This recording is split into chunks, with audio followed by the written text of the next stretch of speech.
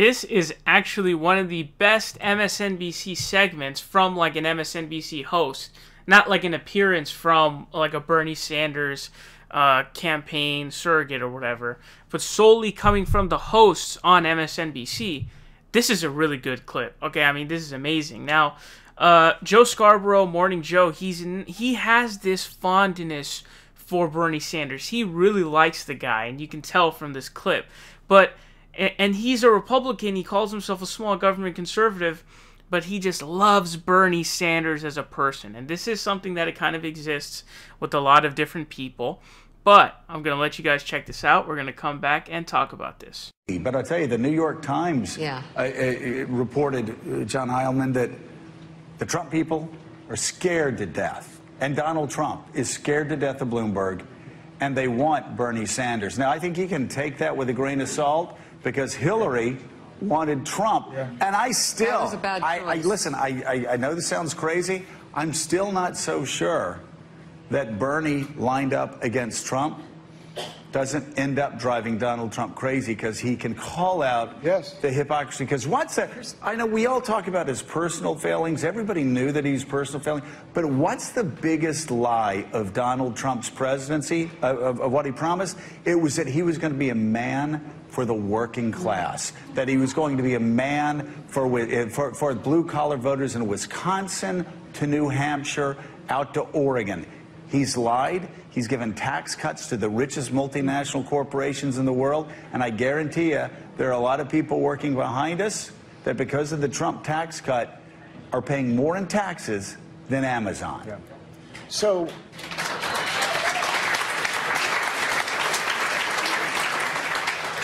I'd just say the following things. One, a battle between Mike Bloomberg and Bernie Sanders would be incredibly compelling, and would be a really brutal thing for the Democratic Party to go through, to see, you know, a plutocrat against the ideological chasm in the party would be laid wide open. And I think it would be, if it went on for many months, would not be, it might turn out to be healthy for the party. It might also turn out to be really destructive. The second thing I'll say is Bernie Sanders has become an incredibly consistent performer. Boy, he is good. You saw him in the debate on Friday night. People take him on. When people take him on, it bounces right off him. Yeah. He's done a lot of presidential debates. He's very good now. Can I ask this question? He's really good. Because here's the deal. I'm a small government conservative. I think ideologically, nothing adds up. It's insanity what he's talking about. That's my opinion ideologically, right? But... And yet, when I see that guy on the stage, I look at him like, okay, I like this guy. He's pissed off just like me. And I've got a feeling, okay, you know what? Okay, he'll never get any of this through, but he'll fight for the American people. And then, of course, 2 seconds later, I snap back and remember, but I'm a small government conservative. But he is such a compelling presence and owns the stage when he's on it. He's not only really good, like Mike Bloomberg was a terrible candidate. Like he's not good at doing this. And they've run this advertising strategy largely to keep him like the Wizard of Oz behind the curtain. We see him There's going to come a moment where There's going to come a moment where Mike Bloomberg's going to have to step out in front of the curtain. And I think it's possible where, after all this ad spending and getting him to this place where he's at, wherever he is in the polls, people all over the country are going to be like, hey, let's take a look at this guy. And little Mike Bloomberg is going to walk out and say, and people are going to say, that's the guy? Really? Look at this city, Des Moines, Iowa, Democrats all across the country, they're wringing their hands over the concept of Bernie Sanders being the nominee, okay? Bernie Sanders can't be president. You hear it over and over again. I know. Why do they? Who is president today? Exactly. Right. Donald Trump is president today. Bernie has not only been consistent, but he's been talking about the one thing, if you scrape everything else away, the one thing that counts this year and every year, the weekly paycheck that people take. I'll tell you what. Constantly undermined by his own party. A new iPhone, because my old one went out. Those voice memos. And I found a January of 2016 interview with David Axelrod. And what I was saying is, isn't it funny, David, that no Republican thinks Trump can win? We're scared of Trump or Jeb.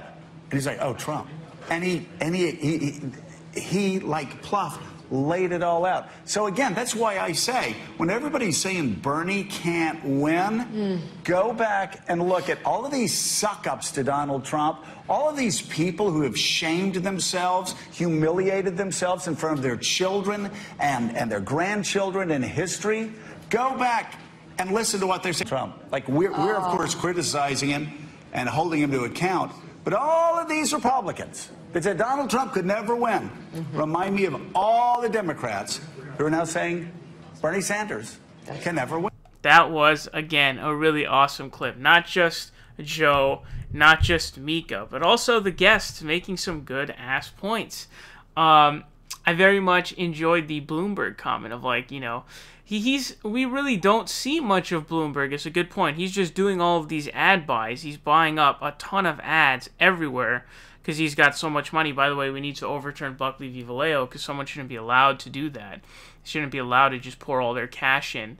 And so that's something we have to do as well. But I do like how he says, yeah, that'd be a horrible candidate. And just imagine for a second that Bloomberg, a plutocrat, okay, someone whose power is derived from their cash, okay, against Bernie Sanders. That would be a really hilarious race, and I hope that's what it is, because if they sort of go at it, I think it's going to be pretty obvious who the candidate's going to end up being.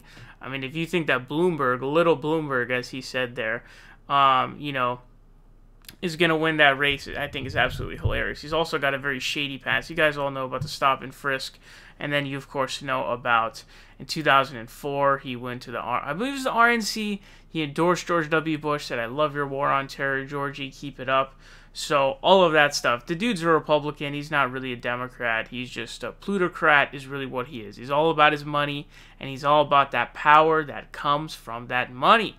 Now, I do like how they talk about how Bernie Sanders can be president, and I like the line that is drawn, that sort of parallel that's drawn between the previous election cycle with Donald Trump, because the whole way through, everybody at each step of the way was like, Donald Trump isn't going to win. Now, I thought so too in the beginning for sure, and even throughout up until the general, I didn't think he was going to win. I had no idea he was going to win.